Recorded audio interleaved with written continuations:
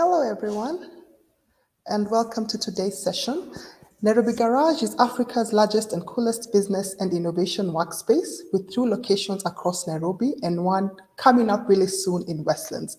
We host webinars to educate our ecosystem.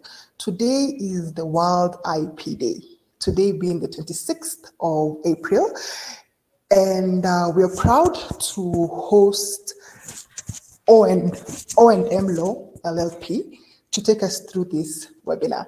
Karibu sana. Today we will be having 2 speakers. So our host and moderator is going to be Kevin Kwasa, who will be introducing Ndikimi, who will be our main host. Karibu sana and welcome. Over to you, Kevin. Thank you so much, Evelyn, for the great introduction, and good morning to everyone who has joined in. So happy to see so many people interested in the talk that we have today. As she said, today is World IP Day, and we're very glad to be here.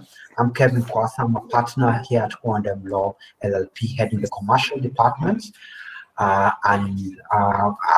O&M Law LLP, we're a law firm based in Nairobi that deals in full service, gives a full service offering, and we're also part of a very interesting initiative called ASIRI. Here at ASIRI, we are a couple of an alliance of firms that provide professional services. And with our motto being that we always strive to be in every event, in everything we do, bold, innovative, and dynamic. We have constituent firms that range from providing very professional services, from company secretarial services, financial and audit services, commercial advisory services, as well as legal services by myself. And if you can see there, you'll see a couple of stickers of our constituent firms. So we hope that we will be able to get in touch with all of you and provide you more with even better services as we go along. But for now, I want to now go on to the matter at hand, which is intellectual property. And we've come a long way as humanity from the Bronze Age, when we were fighting with swords and when gold was the greatest resource. And now we're in the information age, when information is one of the greatest resources. So protecting that information should be something that everyone puts a great premium on. And to speak on this, I'm honored to introduce Ndikimi, who is the head of our intellectual practice here at O&M Law. He has a wealth of experience handling intellectual property matters, both within Kenya and regionally in East Africa.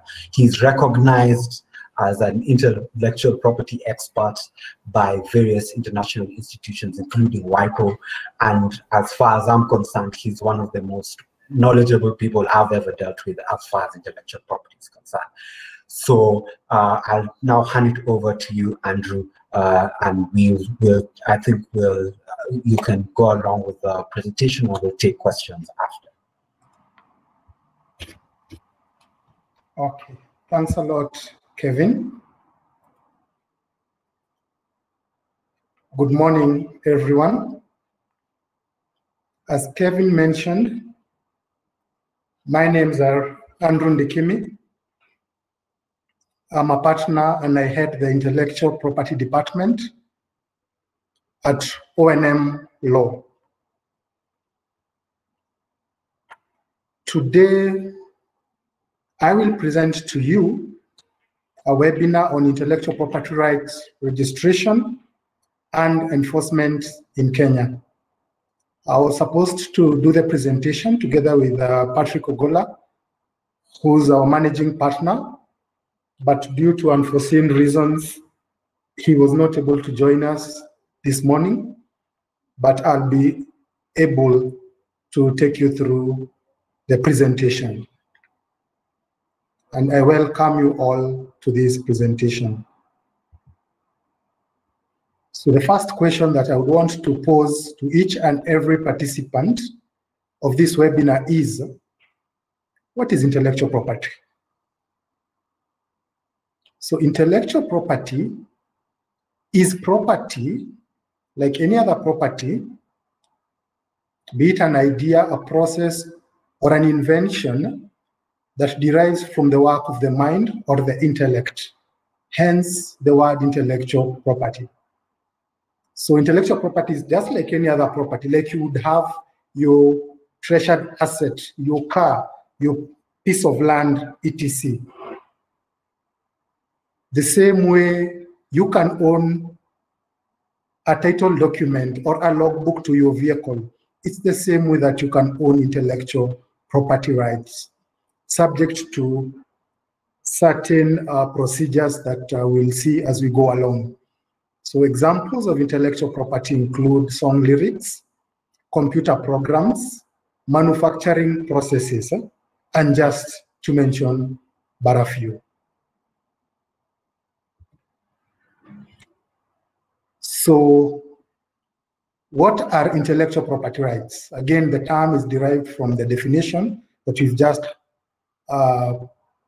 discussed of intellectual property. So these are the rights emanating from your intellectual property. So basically, an idea in your mind is not protectable and is not registrable until you reduce it to some tangible form. So once you reduce it to some tangible form, be it in a written medium, in a flash disk, in a CD-ROM, or in an actual product, when, for example, you have an idea of a product, that's the only time that it actually becomes registrable. And through registration, you own the exclusive right to use that particular intellectual property right. So an idea in the mind does not give you any form of protection. You need to reduce it into some tangible form for you to be able to register it as your intellectual property right with the various registration bodies that we'll see as we go along, which include KIPI, KEKOBO, and the rest. So I need to mention at this point in time that we'll have a question and answer session towards the tail end.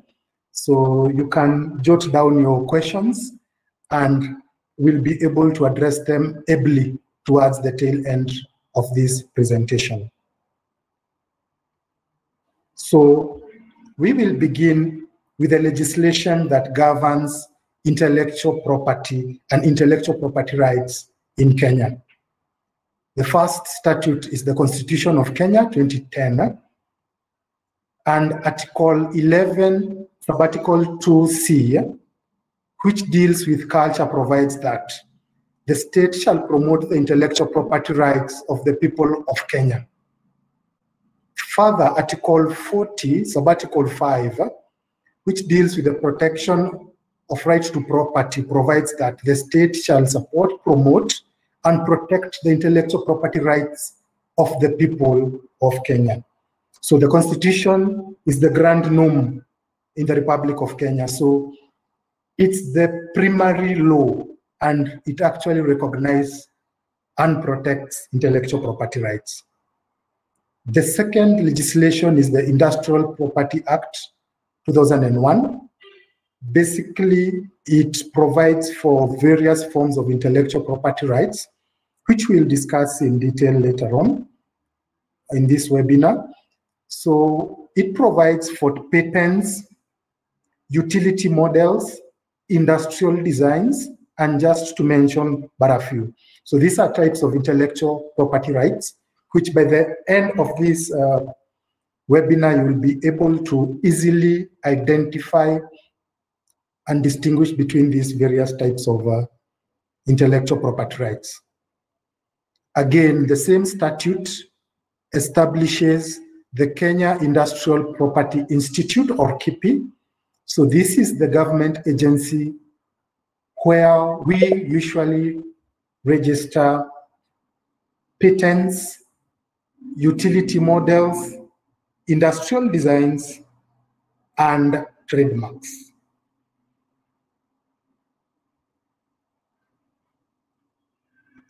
The other legislation that touches on intellectual property rights is the Trademarks Act 2002, and it provides or it deals with trademarks which are registrable at KIPI.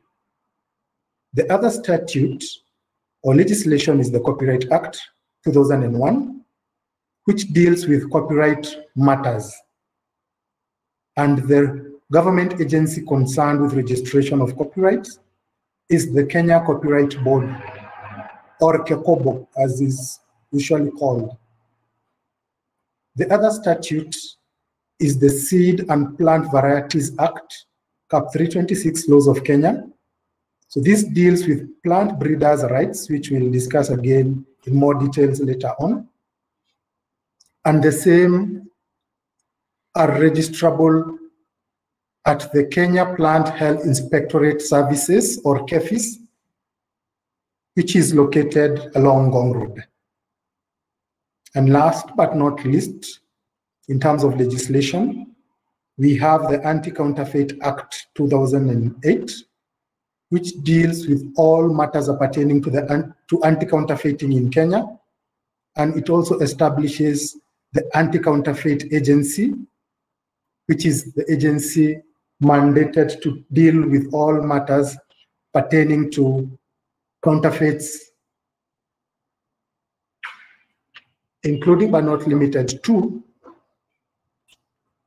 prosecution, arrest, detention, raids, and all other matters appertaining to counterfeit products in Kenya.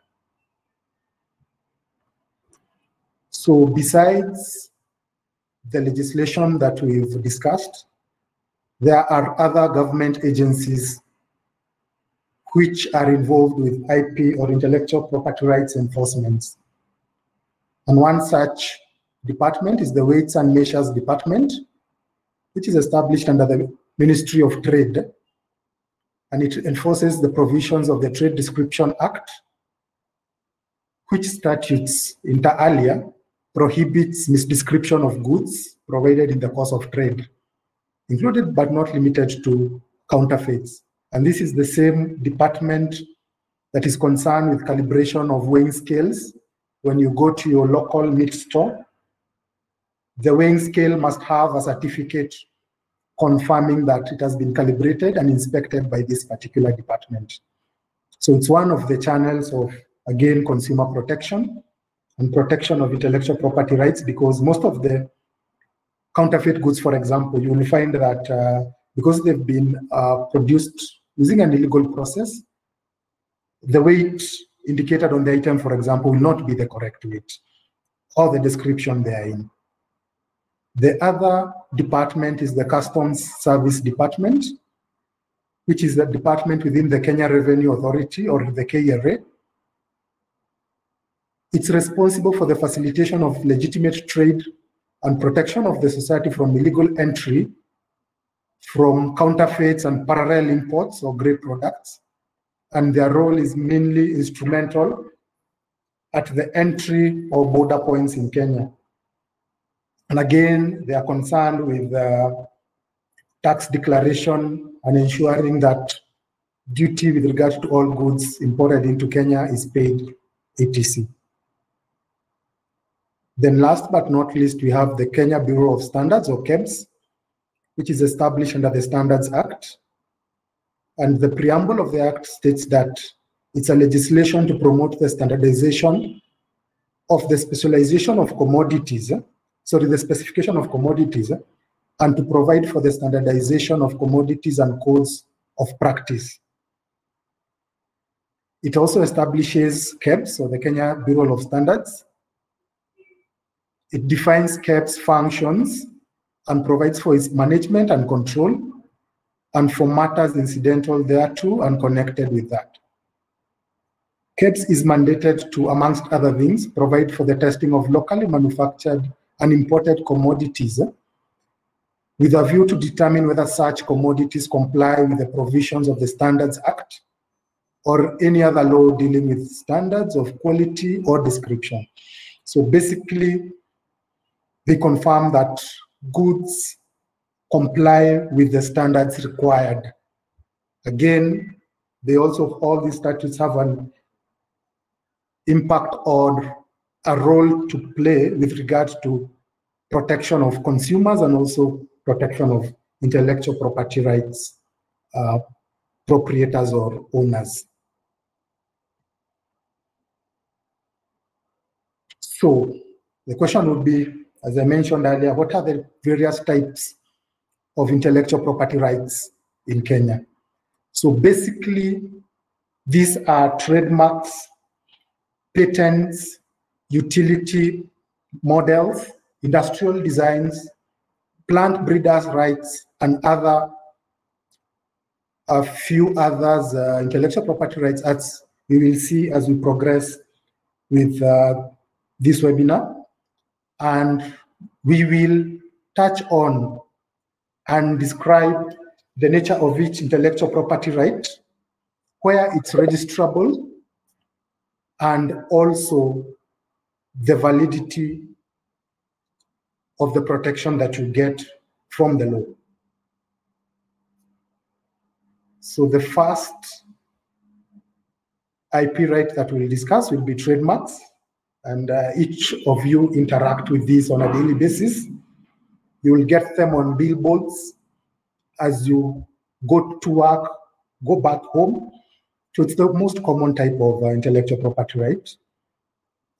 So trademark registration is effected at KIPI, which is located along Wayaki Way.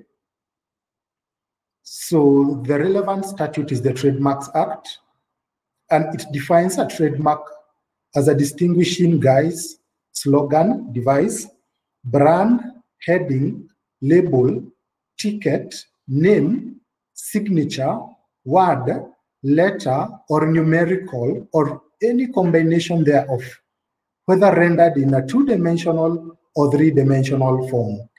Again, I'll show you some types of all these descriptions of trademarks that we've defined. So basically, again, a trademark acts as a source of identification or a brand name. So once you register a trademark, you get a certificate of registration from KIPI, valid for 10 years.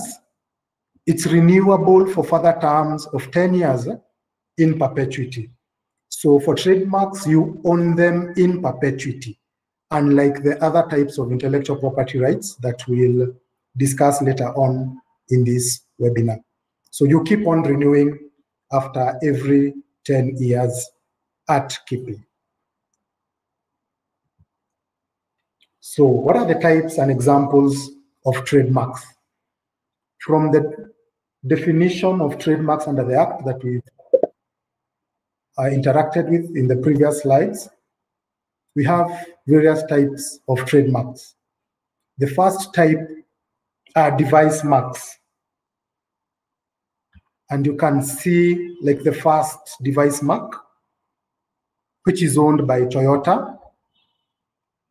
Next to it, we have another device mark, which is owned by Kenya Power and Lightning Company. So these are basically some sort of pictorial representation with no numericals, no words, nothing. So we call them devices. And again, we can have a combination of word and devices. We'll see later on in this particular slide. The other category of trademarks are word mark or numerical marks, or what we call slogans. So an example of a word mark would be the trademark Daily Nation, which is registered and owned by the Nation Media Group. An example of a numerical mark are the prefix 0722, which are registered and owned by Safaricom Limited. And as most of you will remember, this was the second generation prefix after 072, which was the initial Safaricom prefix. So 0722 is a numerical word mark owned by Safaricom. 504 is another numerical word mark owned by the automobile Peugeot of France. And again, Peugeot owns a number of these numerical marks going by their various car models from 504, 404, and the list is endless. Then we have examples of slogans. And an example is the Pride of Africa, which again is a slogan registered and owned by Kenya Airways. The other type of trademarks are stylized words. An example is Coca-Cola. So it's basically a word which is stylized. Another example is Naivas saves you money. So these are stylized words. You'll realize they're a bit different from the daily nations that we've discussed above and the Pride of Africa. These are stylized. Then last but not least, we have a combination of word and device. So it goes to the first type, which is a device mark, and the second type, which is a word mark. So it has a combination of both. An example is the Tusker logo or the Tusker trademark, which has the representation of the head of an elephant with the words Tusker since 1922, finest lager. Another example is the Nation Media Group logo or word and device trademark, which has the blue device together with the words Nation Media Group. So those are the various types of trademarks. We also have others. So basically the previous ones are mostly 2-dimension. So we also have 3-dimension trademarks. And one of the examples of a 3-dimension trademark is the contour device of a Coca-Cola bottle, which is the registered trademark of Coca-Cola company. That's why you will not come across any other beverage using a bottle similar in shape to the Coca-Cola bottle. Although again, a lot has been said about the shape of a Coca-Cola bottle. So the other type of a 3D trademark or 3-dimension is City Hopper. So the way you see the colors of City Hopper, which is one of the commuter buses most popular in Nairobi, you will find that the way the green and the yellowish are painted on the bus is actually registered as a 3D mark at Kipi by City Hopper. That's why you will not find any other bus with such a color combination. And as you will all recall, we had another shuttle which was called a City Shuttle. They tried copying colors similar to City Hoppers, but City Hopper was able to stop them from using those colors through a court order because it was acknowledged that those colors are City Hoppers trademarks registered as a 3D image. So we'll have a few discussions in terms of recent developments when it comes to trademark and trademark law. So kikoi is a common type of textile in Kenya, which mostly men will tie around their waists, mostly from the coast region. And women will also use it, as an accessory when they dress up. So a few years ago, a UK company attempted to register the trademark kikoi, or the word kikoi, or the name kikoi as a trademark. The application was rejected because the word kikoi has become generic in terms of describing such textile goods, just as Xerox is with respect to photocopying, or in the world of photocopiers and photocopying. The other interesting case that has come up over time or in the recent past is the words Hakuna Matata, which is a registered trademark of Disney Enterprises Incorporated. And this particular company has exclusive right to the use of the words Hakuna Matata when it comes to their use on clothing, footwear, and headgear. So Disney Enterprises Incorporated used these words Hakuna Matata in the famous movie Lion King and proceeded to register the words Hakuna Matata with the United States Patent and Trademarks Office from 8th August 1994. So previously it was common to find people selling clothing with these words, but unfortunately now, since 8th August 1994, you can easily be sued if you put these words in any item that touches on clothing, footwear, and headgear. The other thing that I need to mention is that trademark registration is class specific. So we have various classes of goods and services. And in Kenya, we are currently using the NIS classification 10th edition. So you must register your goods or services in one of the classes, and the protection will be limited to those particular goods or services. So that, for example, since the Hakuna Matata trademark is registered in class 25, which covers clothing, footwear, and headgear, if you would write these words in your motor vehicle, for example, you can easily argue that Hakuna Matata is exclusively owned by Disney with regard to class 25, which only covers clothing, footwear, and headgear. And by you putting these words in a motor vehicle, you are not infringing on the class in which the trademark is registered in.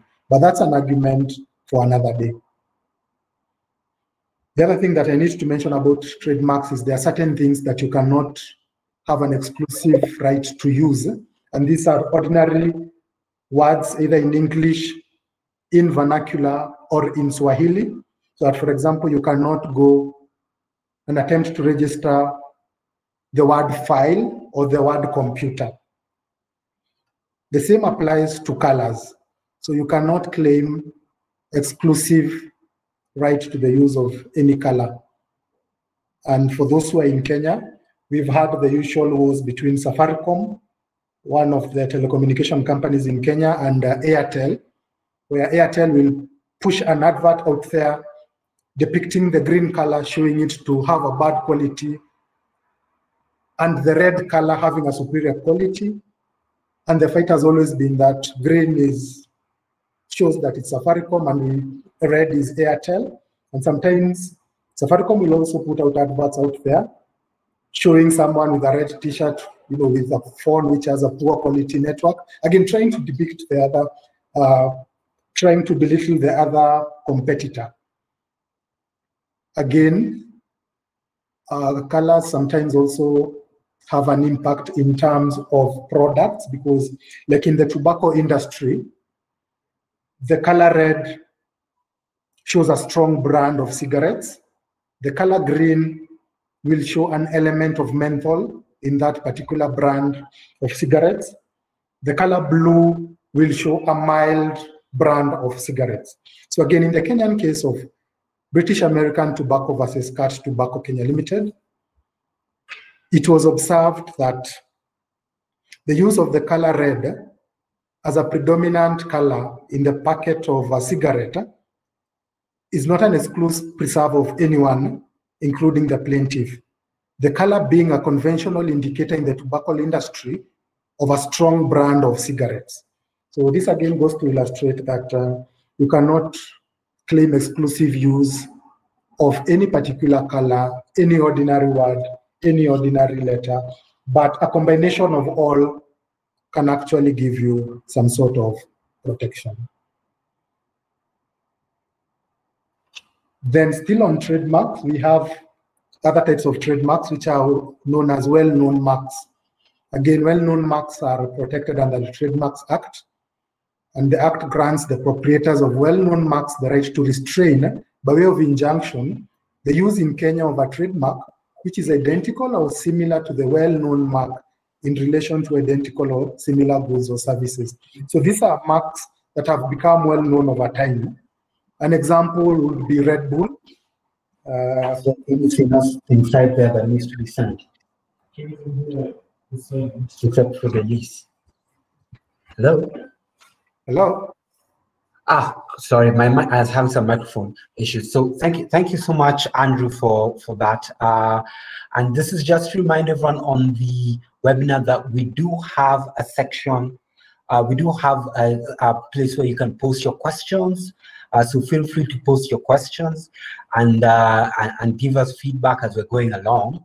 I know we said we'd take questions at the end, Andrew, but I've seen two questions that I think are pretty interesting that maybe we can touch on before we leave.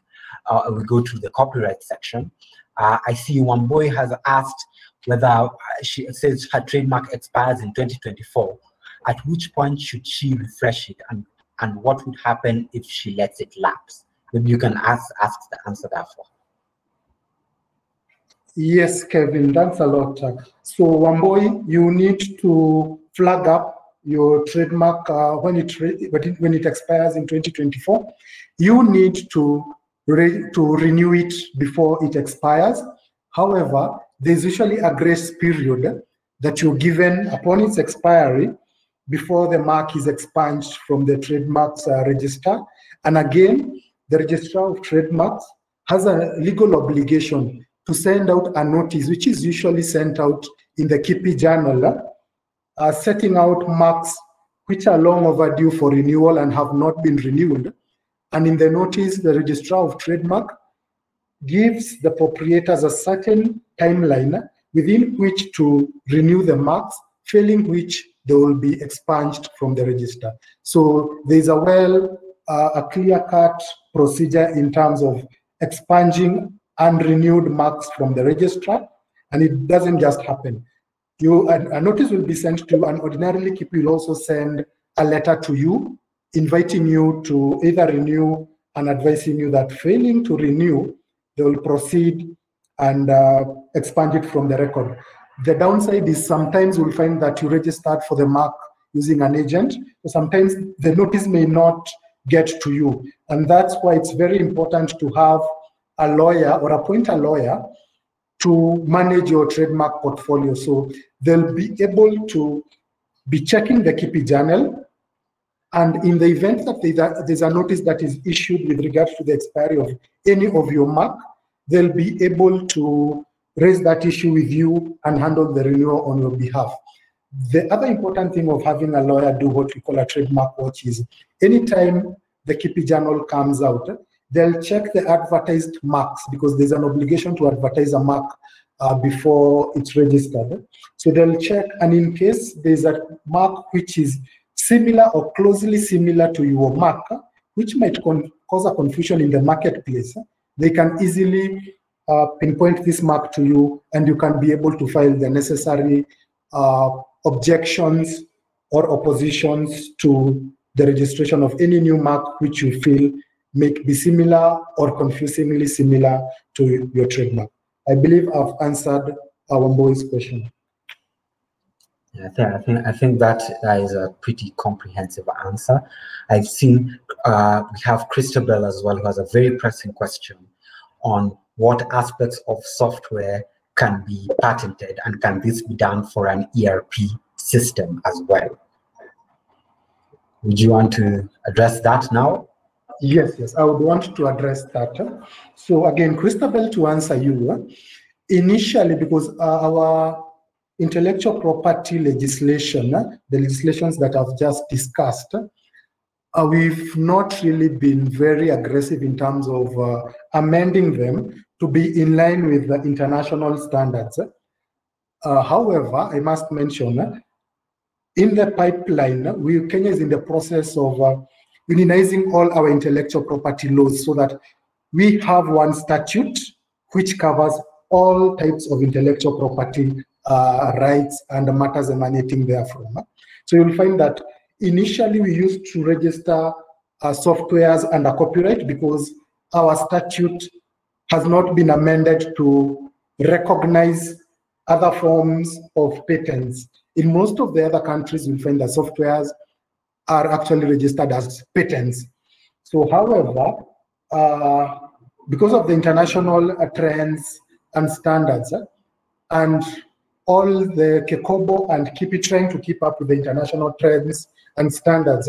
So currently, Kipi is able to register your software as a patent, provided that you meet the patent threshold, which is you must show that there's some novelty and have a statement of claim. So we'll discuss patents. It's actually the next slide in a little bit more detail. So yes, it is possible for you to register softwares in Kenya as patents, or what we used to do when we used to register them as copyright was we would reduce it into some form of writing or a booklet with a description of how the software works and screenshots of each window within that software. Then you register that booklet with the Kenya Copyright Board as a book, as it were. But currently it's possible, so long as you prove that it's innovative and it's novel, you can be able to register your software as a patent. I believe I've answered Christabel. Okay, thanks so much for addressing those two. Guys, once again, feel free to post your questions. If you look at your chat, there's a special tab there for questions, so you can put them there and we'll address them during the Q&A. And as well, there is a poll that is up, so you can give us some answers to the poll, so we can get some feedback on where everyone is on intellectual property and how to address issues, some of the issues better. So, Andrew, you can continue. Okay, thanks a lot, Kevin, for that. And again, I reiterate, keep those questions coming, because our intention is to keep this webinar as interactive as possible, because we are here to learn and exchange knowledge and educate each other. So again, I was on the well-known marks. So examples are Red Bull and Coca-Cola. And also contextually, for those in Kenya, we have had some marks which are well-known, such that they became more like a generic name.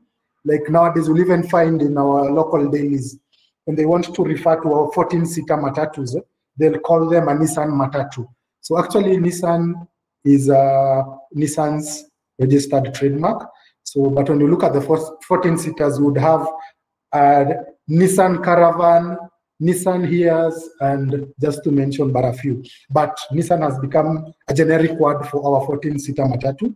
The other well-known mark or generic mark would be Omo, where a few years back, any powder detergent was called Omo, be it Toss, be it Persil. You just hear guys saying, do you have Omo?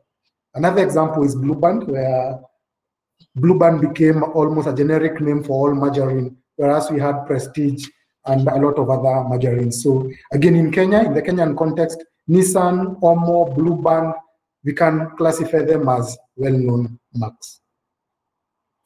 So we go to the second type of IP right, which is copyright. And again, we all interact with copyrights on a day-to-day basis. So it basically is the work of art or authorship. The term of protection depends on the type of copyright. So for literally musical and artistic works, other than photographs, the term of protection is 50 years after the end of the year in which the author dies. So time starts running after the author dies. And that's why we've had a lot of old school music, or what we call zilizopendwa. We've had other renditions of zilizopendwa. And this is either after the authors or the new authors, as it were, getting permission from the estate of the deceased authors, or upon the lapse of the 50 years. So we are talking about the likes of Malaika, which were quite popular songs. The other type of copyright and its term is audiovisual works or photographs, which term of protection is 50 years from the end of the year in which the work was either made or was first made available to the public or was first published, whichever day is the latest. Then we also have sound recordings, which protection is 50 years after the end of the year in which the recording was made. The other one is broadcast, like we have our usual daily news bulletins and all. So the term of protection is 50 years after the end of the year in which the broadcast took place. Registration is effected at KECOBO, the Kenya Copyright Board, and you get a registration certificate upon registering your work. So examples of copyrights are literary works, musical works, including any wording, dramatic works, including any music, pantomimes, which are performance using gestures or body movements without words, choreographic works, which are, or rather, these are artistic dancing or dance moves. So we have pictorial graphics, sculptural works, motion pictures, audiovisual works, sound recordings, and architectural works. So these are types of copyrights. Then the other type is patents. And again, these are registrable at KIPI. And basically, an invention is patentable if it's new, involves an inventive step, and is industrially applicable. An invention shall be considered as involving an invention shall be considered as involving an inventive step if, having regard to the prior art relevant to the application claiming the invention, it would not have been obvious to a person skilled in the art to which the invention pertains on the date of the filing of the application, or if priority is claimed on the priority date validly claimed in respect thereof. So basically, when you look at patents, we're looking at invention. So when we talk about priority, so this is, for example, when you filed it in a different jurisdiction and you have some sort of protection. So when you want to file it again in Kenya, you can claim priority, stating that you had previously registered it in a different jurisdiction. So when you look at patents, you are looking at invention. And again, as I mentioned, KIPI has actually started registering software as patents, though initially we used to do them as copyrights. So again, a patent is an invention that is a solution to a specific problem in the field of technology. So again, Christabel, this answers your question on protection of your software. So in terms of the term of the patent, it expires 20 years from application date.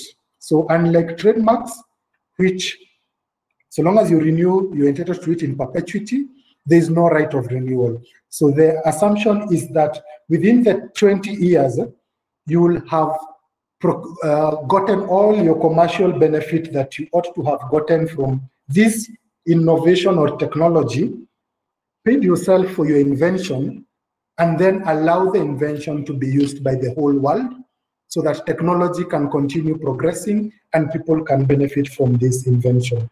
An example would be generic drugs. So basically, generic drugs are not inferior drugs, or they are not substandard drugs. So basically, these are drugs where the patent protection lapsed and it's a free-for-all. So anyone can use that and develop any such generic medicine or drugs. So again, something interesting on patents is that Kiondo is so unique to Kenya because it's one of those traditional bags for carrying luggage, and most of the old communities used to have a leather strap which you would carry the Kiondo on your back. So apparently Kiondo is a patent registered in Japan. So Japan were able to register it before Kenya actually registered the Kiondo, in as much as the Kiondo is so, you know, it's so Kenyan, even the word itself. So again, examples of patents. We have on the photo, Hippo water roller. So basically, it's a jelly can where you put water, then you just roll it uphill. It becomes easy to transport water uphill and downhill without feeling the weight, really. So other examples of patents are the bottle top and the paper matchstick invention. So these are just examples of patents. So the other form of IP right is utility models.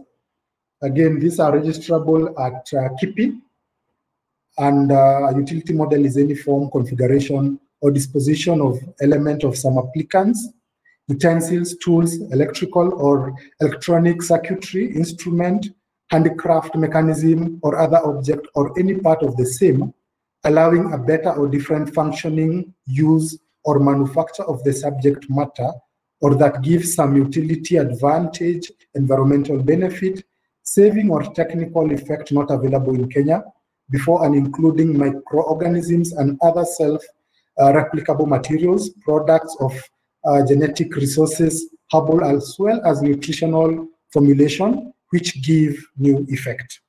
So it's some sort of a lesser patent, as it were, in very loose terms.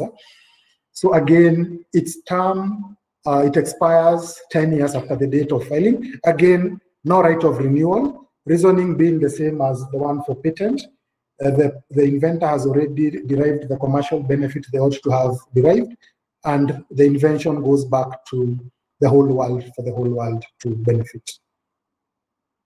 So examples of utility models are the padlock, which is usually opened using a code, and our normal electric heater kettle. So the other form of intellectual property right is the industrial design. Again, these are registrable at KIPI. So it's more of aesthetics and ornamental features. So it's any combination of lines or colors or any 3D form, whether or not associated with colors or lines. So again, it expires 15 years from the application date, but with the right of renewal for 2 further terms of 5 years each. So industrial design gives you a potential protection of 25 years, after which it's no longer renewable. So examples of the same are the designs of a mobile phone, like we have the Nokia. That was actually Nokia's industrial design, which the pictorial representation you can see at the middle is what Nokia actually used for their actual application in one of the countries. Then you also have that design of outdoor chair. So those are examples of industrial designs. So we also have the bottle with where you pop up, then you can drink whatever liquid is there. It's another example of an industrial design. The stand-up shoe, full with the wheels, looks like a car. Again, that's an industrial design which has been registered here. And we also have that small stool. So those are just example of industrial design, and you can see they go towards the design and aesthetics of the product itself. So other forms of IP rights. So we have plant breeders' rights. These are registered at KEFIS. And again, I mentioned the principal statute. So basically, these touch on new plant varieties. So the period within which the right can be exercised shall not exceed 25 years. But as regard fruit trees and rootstock, forest and ornamental trees and grapevine, the right should be for a period of not less than 18 years, but for all other plant varieties, the period shall be not less than 15 years. If on the application of the holder of any plant breeder's right, an authorized officer is satisfied that for any reasons beyond the control of the applicant, such holder has not been adequately remunerated by the grant of the right, such officer may extend the period for which such rights are exercisable, subject to such restriction, condition, and other provisions, if any, as the officer concerned may think appropriate. So, however, that the period as extended shall not exceed 25 years, and where the period as extended is less than 25 years, no further extension shall be made. So again, the whole essence of the 25 years or whatever period that you're given is to ensure that you derive the commercial benefit of your new breed, and once you derive your commercial benefit, leave it out for the whole world to benefit. So an example of this which we handled is the red pineapple variety, which was actually developed by Del Monte. So basically, it's a red pineapple, which belongs to Del Monte. It's more prone to, or it's more resistant to diseases. Then it's more juicier, more tastier, and so it's basically an improved variety of the usual creamish yellowish pineapples that we are used to. So those are that's what we refer to as plant breeders' rights. Then we have other forms of IP, which are geographical indications. Again, they have an appellation of origin, like we have Kenyan coffee, Ethiopian coffee. Then we also have integrated circuit rights, which are layout designs of integrated circuits. When you open your radios, your phones at the back, you'll see all those integrated circuits. We also have other forms of IP rights, which are trade secrets, which is proprietary information. And again, closely related to trade secrets, we can also discuss confidential information, which again goes down to non-disclosure agreements and the rest. So in an overview, that's the whole realm of intellectual property rights in Kenya. And now the floor is open for any questions that viewers may have with regard to that presentation. Thank you, Andrew, so much. Thank you for that great presentation. I do see some questions are coming in, trickling in on the chat. I can see Rajesh has asked on the software copyright, once you have submitted the copyright for source code confirmation and you make changes to the original source code afterwards, do you have to copyright the software again? That's one question I've been asked. And then Melab Aseneka also asks, as far as COVID-19 vaccines and medicines are concerned, is it only up to the owners to waive the patents, or how can the rest of the world benefit before the time limit of 18 years of protection lapses? Over to you. Okay, just to answer Rajesh, first of all, I would not advise you to submit your software source code to anyone, because with the software source code, it becomes very easy for anyone to use this information and develop a similar software, because the source codes are the actual meat in the software. So again, as I said, initially we used to do this at Kekobo, where we would reduce we'd have a very brief description of how the software works and the various screenshots, then submit it as a booklet to Kekobo. But currently we are moving away from Kekobo and we are doing more of software registration at Kipi. So to answer you, Rajesh, first of all, I would not advise you to include source codes in whatever document that you're using to register your software. And again, I would advise you, again, subject to meeting the patent threshold, because the problem with, the main issue why we have with the Copyright Act is, when we come to registration of patents, there is an examination process. So for copyright, you can basically register anything. You can handwrite a letter to anyone and just go to Kekobo and Kekobo will register it. So they don't run it against the previously registered copyright. But for patent, it has a very strict process where once you file it, the examiner has to run your invention against already registered patents. So there is an examination process. So they interrogate your application. So by the time you're being granted your patent certificate, you are sure that there's been a robust examination process, interrogation process, and it's ascertained that you're the only one who owns that. So for softwares, I would advise that we move from copyright and embrace more patenting. I hope that I've answered you, Rajesh. So for source code, I would not advise you to disclose that to anyone. Then we have Melab. So again, for the COVID vaccine, the reason why we have this protection is, as an inventor, you need to derive commercial benefit from your invention. In as much as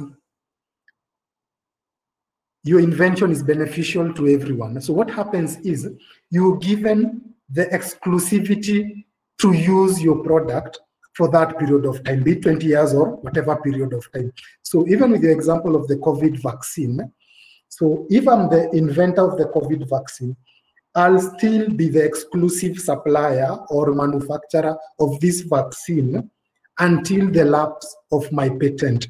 After the lapse of my patent, then it will be a free for all. So I hope I've answered your question, Melab. So the owner, in as much as whatever invention is there might be beneficial or might be a matter of life and death, if, for example, I come up with a COVID cure, I'll still be entitled to be the exclusive producer of that cure until I exhaust my patent term.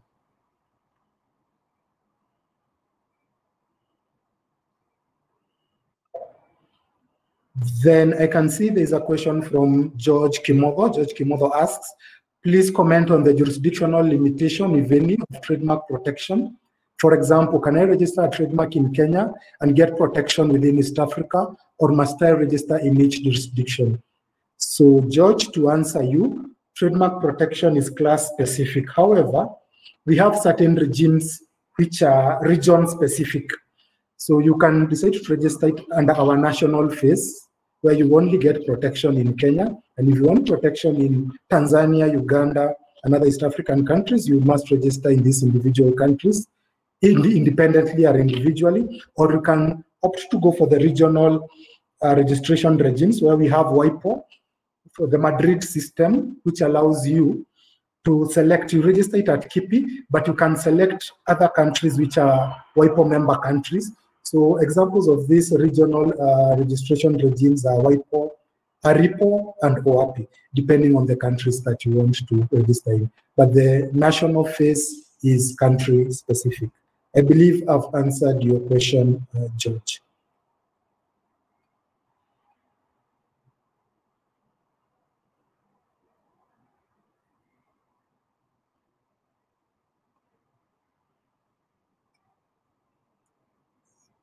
So I can see another question from Simon, and he asks, the Kokobo corporate application has been known to be a little difficult and confusing for new applicants. Is there a how-to guide that someone can watch to learn how to use it correctly? In fact, Simon, from all the bodies that I've mentioned, registration at Kokobo is the easiest, because all you need to do is fill in a form, pay the requisite fees, and accompany your application with whatever, whether it's a book, a CD, or whatever that you want registered against. The reason why I'm saying Kokobo is the easiest is the rest for KIPI and KEFIS, they have a robust examination process where they run your invention through the existing registered or the existing register. So for Kokobo, they don't do that. You basically just take your application, pay the requisite fee. If it's music, just have a copy of your song on CD, then they will give it some sort of a reference number. You'll be given a registration certificate with that reference number. So Kokobo registration is actually the easiest. So you just need to visit them. They will give you the application form. Go with a tangible form of your IP right, be it a CD, be it a book, be it whatever. They usually require a number of copies of the same. File your application. There's no examination process. So within a few weeks, you'll just go and collect your certificate. So Kokobo is actually one of the easiest. And you can actually visit their website. They have they've laid out a summary of the whole application process till the end.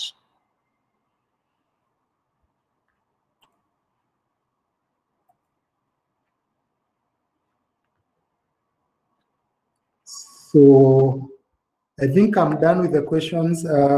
Moderator, Mr. Kevin Kwasa, unless there are other questions or other concerns. Over to you, Kevin.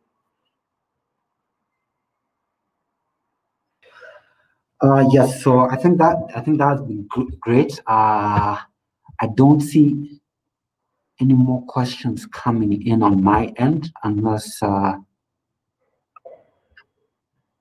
I do see one more from David Owor. Yes, I've actually seen one from David Owor. So David Owor asks, what advice would you give a team that is beta testing a social network, a platform mobile app? How can they protect themselves? Very good question, David.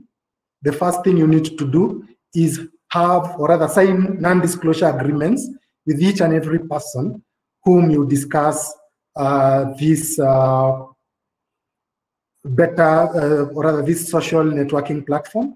The non-disclosure agreement becomes handy because sometimes you may not have developed your idea such that it has reached that point where you can actually identify the intellectual property right that you have and you want to register it. Again, funds become a problem because probably you want, first of all, to share this idea. So probably you can get investors who can, again, because registration again is a cost, and it's not a very small cost. So I would advise at this point is disclose on a need-to-know basis, and before you disclose, ensure that to any person that you disclose this to, you sign at least a non-disclosure agreement. Then again, consider also having legal counsel or a lawyer to oversee the process so that they can know the right time at which, first of all, they can identify whether there is any registrable intellectual property right.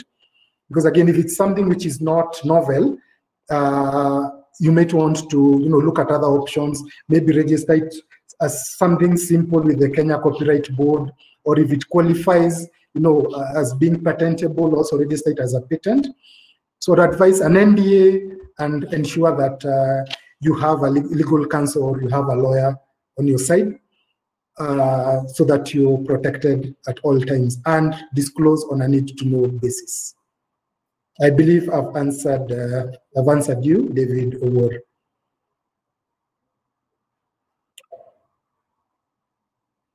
Then I can see another question,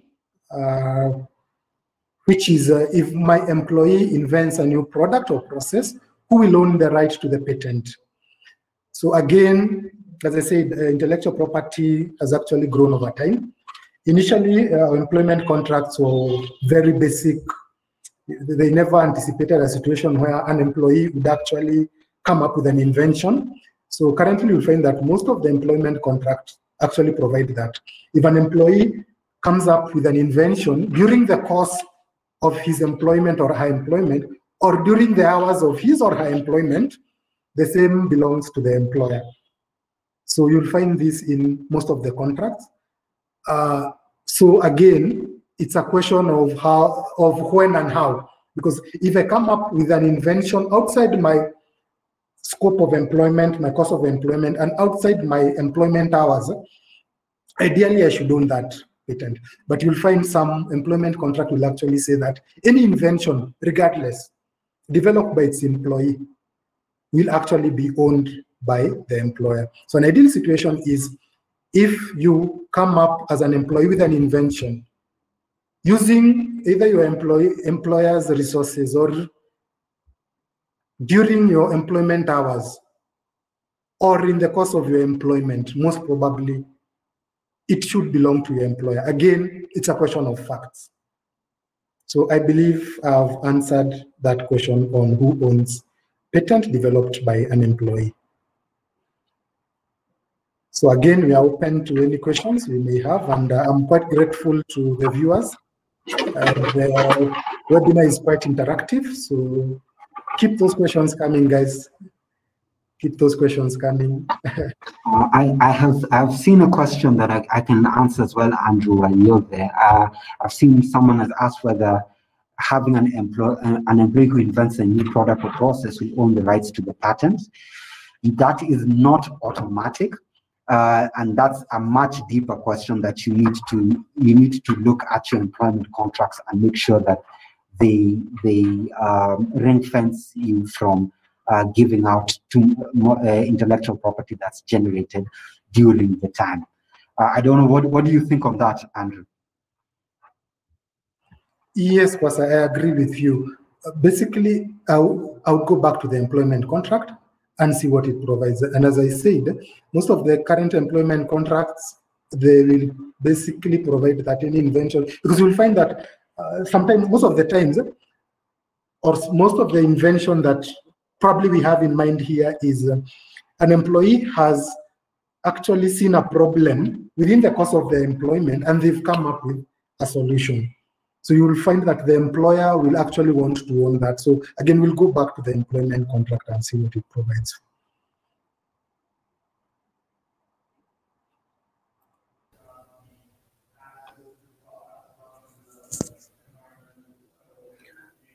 Okay. I can see, sorry for that. I can see a question from David Lesinko, and the question is, what is the enforceability of non-disclosure agreements in Kenya? David, to answer you, they are enforceable, provided that, because we also look at the governing law and the dispute resolution clause, if any, in that contract. So if governing law is Kenyan law, then it's actually enforceable in Kenya, unless otherwise. But generally, to answer your question, in black and white, non-disclosure agreements are enforceable in Kenya. Thanks, Steve.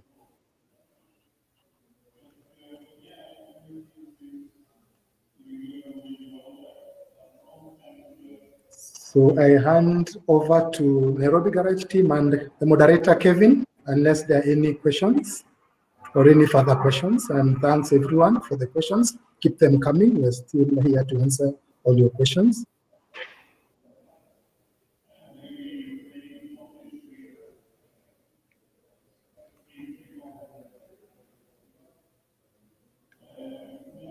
Okay. If there are no more questions, I would like us to wrap up. So thank you very much, Andrew and Kevin, for the awesome session. It was very informative. I'm sure most of the members agree with me and all the attendees agree with me. Thank you for all the people who have attended. You each get a free day pass to use at any of our spaces. So something will be dropped in your email shortly. If you're interested to know more about Nairobi Garage, email us at join@nairobigarage.com. Thank you. Thank you, everyone. Thanks, everyone. Thank you.